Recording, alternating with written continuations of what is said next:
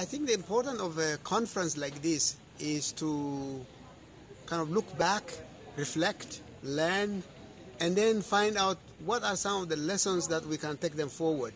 For the last 3 years, together with Give to Asia, the International Institute of Rural Reconstruction has been piloting various initiatives in community preparedness, disaster reduction, disaster risk assessment.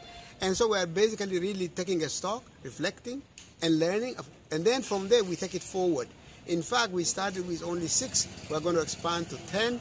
And then the ripple effect that will be reaching, hundreds of, community organizations, NGOs, so that we can actually be able to find a way that we can scale up some of these lessons that we have learned. So that is the main reason why we are here together.